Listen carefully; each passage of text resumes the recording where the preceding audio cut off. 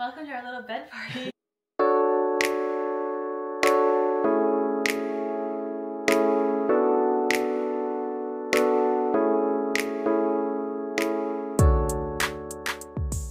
Trapped in here, the baby's sleeping, wash machine's on, getting a gnarly storm outside, basement's too dark. Yeah, this is the only place we could really film. Welcome to our bedroom. Our puppy Ranger, he's gonna join us. I thought it'd be fun to do story of our births, and I feel like a lot of the stories that are all over the internet are negative. I just wanted to put out a positive story, especially if you're a new mom, you're going into labor and delivery soon. It's scary and no one really prepares you for everything. So let's just get into it. I started having contractions starting at like 10:30. I could just like feel something happening, and everyone always says like, how do you know? You just kind of know. Just a little different.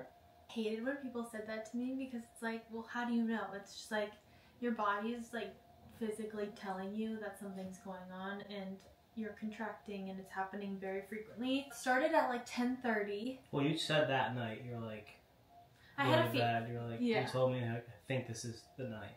Yeah, and I just didn't go to bed because I just knew. It was 10:30, I started having contractions. They kept getting stronger and stronger and stronger as time went on. DJ up about like 12:30. And I was hunched over the bed right here. And I said, this is happening. My contractions are about like 3 to 5 minutes. 3 to 5 minutes, which was very fast. And so I called my OB and I said, this is what's happening. And the on-call doctor, you could tell he was like sleeping. Yeah. He answered and he was like, so groggy and so just like, groggy. what? And he was like, it's time to go to the hospital. That's exactly how I sounded. We already had our bags packed. That was fast. We grabbed the 2 little bags that we had. I mean, yeah. You had like your person bag and then I had whatever overnight bag, which you need like none of that shit. No, I didn't use anything. Yeah, me either. We both didn't. Yeah. So we grabbed our bags, we got in the car, and I sat in the back seat because I needed to like stretch out because I was needing all the space I could get. I was in so much pain. Obviously midnight, but there's construction. Yeah. On like one of our main roads. Like, I don't care how you get around this construction, but I was like, let's just fucking go. And I was sitting in the back like this, like just like screaming at me to go faster. I was literally at one point, I'm on 94, which is one of the main roads in Minnesota, and I was going 100 with my hazards on. Just we blew by a cop, if they remember this, and just nothing. Like, I just feel like they knew. Well, obviously the hazards on, they like know something's up, but like it was wild. Yeah, we usually, like, if you're driving normally from our house to the hospital, it should take about 40 minutes, and we got there in 22 minutes. It was absurd. Crazy. It was absurd. Side story, you had just gotten this car. And this is, we realized, like, because we wanted a little bigger of a vehicle for the baby, we realized that car just wasn't big enough. But no, wait, side note. I was in the back of this car while I was contracting. He was going 100 on the highway, and I was just like, this car sucks. We made a mistake, and it's way too small. I was like freaking out. I was like, this was the worst purchase ever. Like when we went to buy the car, we obviously put the car seat in there and like tested it. Yeah. But like we didn't sit in the back seat with the car seat. No. So that's anyway. The car's no longer here. But we made it to the hospital. Left right to the emergency room. They let us park there for whatever, a little bit. We go up, we check in. Yeah. There's confusion because she changed her name over from, she legally has a different last name, but her ID wasn't switched over from when we were married. I mean, we've been married 3 years now. So that was my mistake. And they like admitted her, but then had all the wrong information, wrong names, insurance disaster, all the whole thing. So when you get up to like the labor and delivery floor, they have like a check-in room. So they bring you in this room and they check you and see how dilated you are. Mm. And so before going in the actual they can actually admit you to like your room. So I go into this room, she checks me and she was like, I'm sorry, but like you're only at a 2. And she wouldn't admit me until I was at a 3. Centimeters dilated for those that yes. Crazy to be only that dilated with having contractions every 2 minutes. 2 minutes. At this point it was every 2 minutes, and so we're like, what is going on? Because I thought I was like gonna be dilated to like a 5 or 100%. something. So I was like, this is going so fast. And the nurse was like, holy shit. You're only at a 2, we can't admit you until you're at a 3. So she's like, and DJ and I look at each other at the same time, we're like, we are not going home. Oh no. Baby's up. Do you want to go get her quick? Sure. You can. So DJ and I both look at each other at the same exact time, and we're like, we are not going home. And I was like, I don't want to drive all the way back home. It's not like we lived super close. I was like, can we please stay? I was like, I don't want to leave. So she's like, okay, you can keep all of your stuff in this room, and I want you to put this robe on. She said, I want you to do laps for an hour around the hallway, and then you'll come back and you'll check, and we'll see how dilated you are. Hi, sweetheart. Were you scared? She got scared. Telling everybody how you came into this world. Anyway, so I was walking around and around and around the labor and delivery center, and she told me like every time I had a contraction to bend over, and DJ would like push on my hips super hard. And so it's like every minute and a half DJ was like pushing. It was a lot. It was a lot. I mean, it wasn't hard work compared to what you were going through, but like. But yeah, I couldn't like, push hard enough. I was like harder. It was the only thing that relieved your pain. Yeah, it really. And did I was like, help. felt like I was just crunching your hips together. Yeah, I was like, just push harder. Anyway, so we walked around for an hour, and then I went back into the room. She checks me, and she's like, okay, we can admit you. And one of my friends, prior to this happening, told me to request a bath, because if you request a bathtub, then you automatically get the bigger room. And because the bathtubs are only in the bigger rooms. Yeah, in the suites. And so luckily they had. You had always thought about taking a bath during that part anyway. Yes, I wanted one regardless, because I did want to like sit in the bath. We get this suite, which was an amazing room, and I immediately was like, I need to get in this bathtub. I quickly undressed when I got into the room. Do you remember this? And this is you. You were coming into the world. And then I got undressed, I sat in the bathtub, and I immediately felt better. It was like an instant like calmness, and I was able to be more present. We were having conversation. You sat in there for 45 minutes probably. Maybe an hour. Maybe an hour. 4:30, 5 in the morning. Yeah. But as soon as I got out, my contractions got so intense so quickly, and I broke down. Like, I just started crying. I went into this whole experience thinking, like, whatever I'm feeling in that moment, I'm gonna do. So if that was get the epidural, okay. If that wasn't, okay. But I was just like, I'm just gonna let my body tell me what it needs in that moment. As soon as I got out of the bathtub, I just like completely let loose. I asked the nurses, I'm like, what is like the deal if I got the epidural? Like, what's the process? And they're like, okay, well, you have to have a full IV drip prior, because they want you to be really hydrated before they give it to you. And so I said, well, it's like, how long is that going to take? And she's like, well, it could take like 45 to 50 minutes. And I'm like, okay, well. Which I feel like the IV stuff it's not mandatory. I feel like it's different for different people. Yeah, I don't know. But I think she really wanted me to have it. For sure. Yeah. Yeah, maybe it's different for other people. I was like, okay, let's order it up. They came in, they hooked me up. I got the IV drip, and I was like halfway through, and she's like, let's order your epidural now, because sometimes it can take a while for them to come up, because they have other rooms to go to too, and you just don't know when they're gonna come. So she ordered it, and they probably came 30 minutes later. Yeah, it wasn't a horrible wait, but it felt, I'm sure, like it felt like forever. I mean, it felt like forever for me, because I could see you being in so much pain, so I can only imagine what you felt. So the anesthesiologist comes, and she just like didn't have the best vibe. She was grouchy, but she was a nice lady. She was just grouchy, and kind of some of the vibes got thrown a little bit. I feel like. I also feel like though, if you're working in that like career, like you need to be very motherly, especially in those types of situations, because obviously, first of all, it's very vulnerable. Second of all, you're in so much pain, and it's like you just want someone to like comfort you in a way. Yeah. And like we had the best staff. Like all the nurses were so great. So then when she came in, it just like threw me off. She was just down to business. Yeah, like, she was down to business. Out. Yeah, which is fine. Totally, that's what she's there for. She's there to work. So. Yeah, it was fine.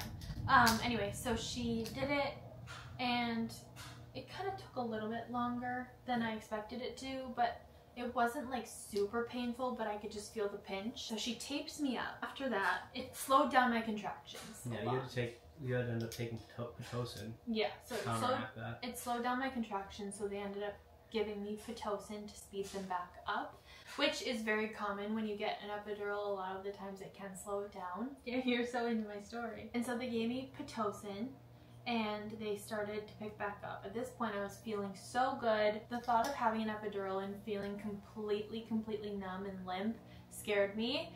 And my epidural, I could still feel my legs, wiggle my toes and all of that. So I felt very good. Felt very comfortable and I was like, this is amazing. I was able to be present and DJ and I were just like having fun, making like silly videos and whatever. Yeah, I was literally making TikToks. He was making TikToks. But it was something to do to like take your mind off it. Yeah, so, we were just like trying to like pass time. Which like is a great idea. Like if you're not into doing that or making videos, like honestly, bring it. This sounds so weird, but bring a game. Yeah, like do or something. Like place cards, like something to. Because at this point, once she's in that point of like where she's comforted and she's obviously still in some pain, but like not as bad as she was. Like her mind is back and like just get the mind off of it. So yeah, they were wanting to like put me in a lot of different positions to like speed up my contractions. And you were wanting to go. Yes, I did. I wanted to like move around. I didn't want to be like just flat on my back for hours. And so every like 20 to 30 minutes they would come in and like switch my position, like side to side, like sit up more, sit back. The epidural fell out. I was 8 centimeters dilated and my epidural fell out because I was moving around so much and it wasn't fully taped that well. At this point, I could only feel my left side. My whole right side was still really numb. And so they're like, okay, let's tip you first on your left and see if that will start draining more to your left side. And then it didn't work. And then they kept getting worse and worse and worse. So they're like, we need to call the anesthesiologist now. Otherwise, you might not be able to get one. And so I was like, hey, hurry it up. Let's call. And so a different guy came up. And he's like, what's going on? Whatever. I'm like, no, I can feel everything. Yeah, he goes, well, I have to redo it. We're going to have to redo it. She just went to the bathroom, which you've been needing to do.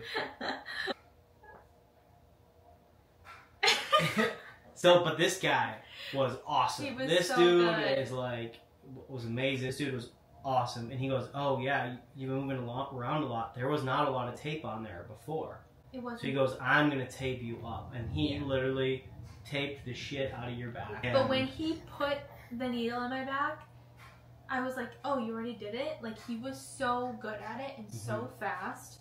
And I was like, this is who we needed in the beginning. At this point, I got very numb, which freaked me out a little bit just because I was feeling so good in the beginning. And then when I got my second epidural, I was just so limp. But, like, I just didn't like that feeling. It kind of, like, made me a little anxious. Yeah. Got the second epidural, and at that point I was like, okay, I'm gonna just lay down. I'm gonna try to close my eyes. I think you were trying to close your eyes too. Yeah. We were just trying to rest because we're like, baby is coming. I'm 8 centimeters. You were at 8 centimeters for hours. Oh, 3-4 hours? Hours. Yeah, so like we really just like got to chill and just hang out. Yeah.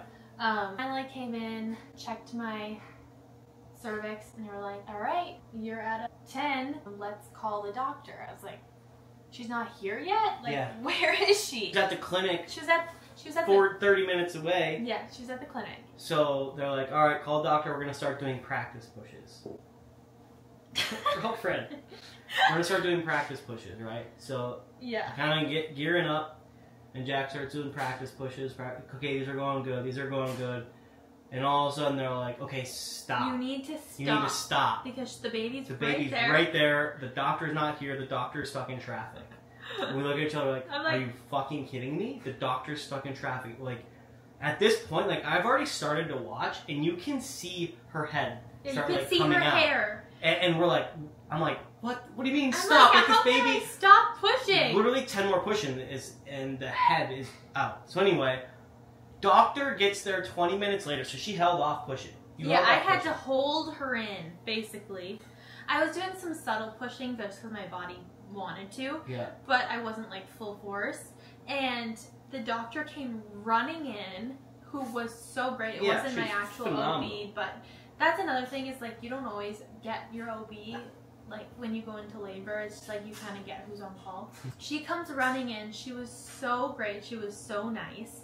And she's like, "Okay, I'm ready, whatever." She was like out of breath, like stuck in traffic. Ran in, coat on, gloves. How are we doing? Checks everything. All right. She's like, "Okay, we're ready." And I'm like, I push. And she's like, "Oh, like, all right. Coming, like, now. Coming. Okay." Okay, then I pushed 2 more times. And it was out, and then you pushed, like, I think you pushed total 6 times. And she came out. I think so, yeah.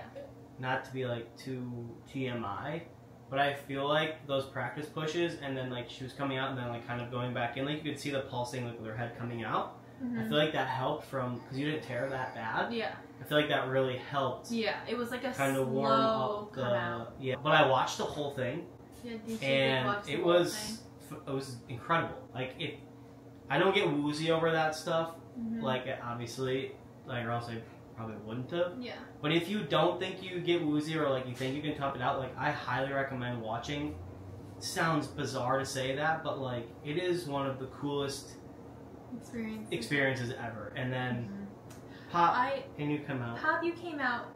And, you know, right as I was pushing, they're like, "Do you want a mirror so you can watch too?" And I was like, "No. Like, I don't need to watch. Mm-hmm. I can," but like, I could feel her making her way out, which was so cool. Even when you do have an epidural, you can feel where the baby is in the exact same moment, which was so crazy. I wasn't expecting to feel that. But then it was like an instant, like, whew, and she came out, she laid on me. I cut the cord. DJ cut the cord. Yeah, that was cool. Pushing out the placenta sac or whatever. Yeah. Like, and they like push on her stomach, and then it like. Yeah, they come and they like push it out of you. Oh, and that thing flops out. It's disgusting, but it just like. Yeah, that was gross. Splatted. I wasn't ready for that. No, that part's a little gross. That's one thing they don't tell you about is like after they come and like push on your stomach for probably a few hours. Well, yeah, because you have to make sure everything like gets out for infection. They don't. After this all happens, we ordered food. I got to eat. DJ was holding baby. What did I? I had a sub. We had sub Sammys, and they were so good. Also, bring food, because you're in there a long time. You got hungry, and then all of a sudden we're waiting on Uber Eats, and I had to go leave the room. But at this point, like, and our parents like were on standby. They only lived 20 minutes away, so like they didn't want to come until we said. Yeah, we were like, no one come until we call. Yeah, like, we just wanted our own experience with it. Very present with just ourselves first. And then after lactation consultant came in, we got our latching right away. And then they're basically like, "Okay, you relax for a little bit, and then we're gonna get you up and moving, go to the bathroom, all that stuff." And then you're out of this room in an hour and a half. We're like, what? I was like, wait, what? Where are we going? And so getting up after giving birth was a little freaky. I will say, I was fine, but like you just kind of feel like things could. I think we got a surprise in there. You kind of feel like things can just drop out of you at any moment. So I go to the bathroom, everything is great.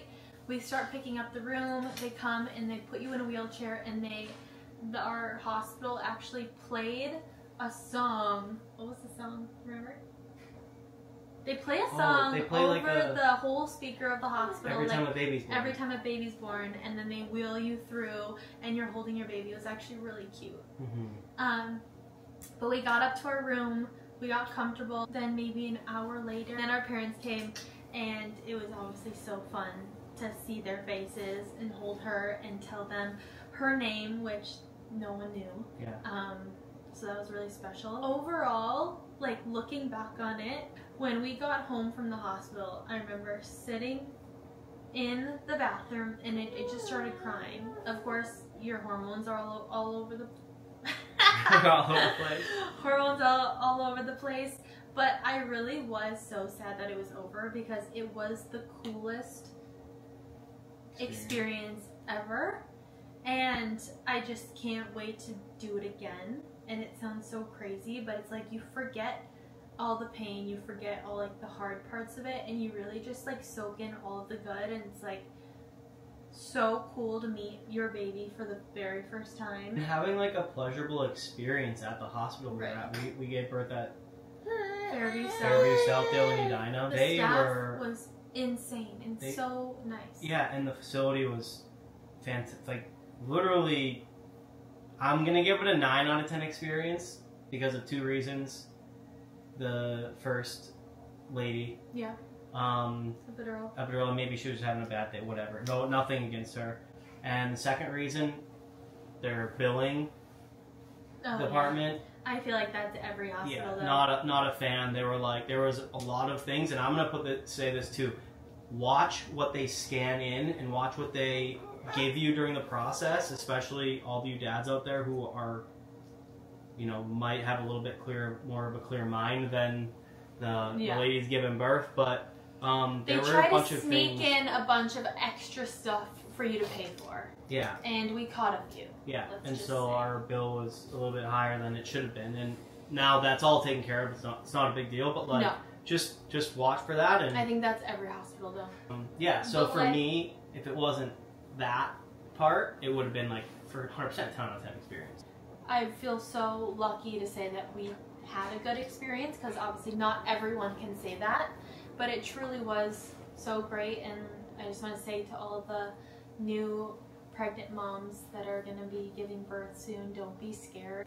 I'll tell you that it's amazing, it's hard, it's like the best experience you'll ever go through, and worth it because now we have a little one and I can't wait to do it again. Sounds crazy, but I'm serious. I can't wait to do it again. That's my whole birth story, our story. Good timing. And now you're here. Now you're here. We love you so much, Raina Jane. Thanks for watching. Thanks for watching. Come back next week Woo! for our next video. Woo! Woo!